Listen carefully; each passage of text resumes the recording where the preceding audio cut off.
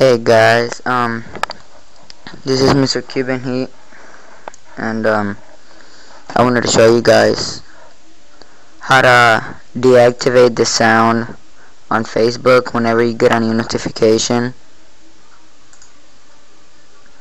Some of you guys might not have it, but some of you might, so I'm gonna show you either way, just in case it comes up in the future.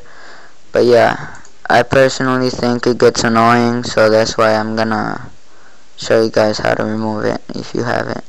So you open up your notifications on Facebook, the notifications, you click next to it, says settings, it'll take you to here, email, push notification, text message, all this.